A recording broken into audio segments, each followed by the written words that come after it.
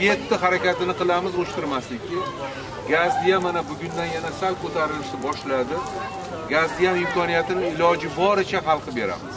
Pilaf was distributed to 20,000 citizens in the city of Kokand. Hot food delivered to the citizens in the mahallas in order to support the population in severe weather conditions, according to the initiative of the president, is a bright expression of the noble values of our nation. More than 2 tons of pilaf was distributed to the population during the ongoing charity events in the city of Kokand. So far, to more than 20,000 citizens have been distributed hot food by the local government, the military, and the devotees of our city.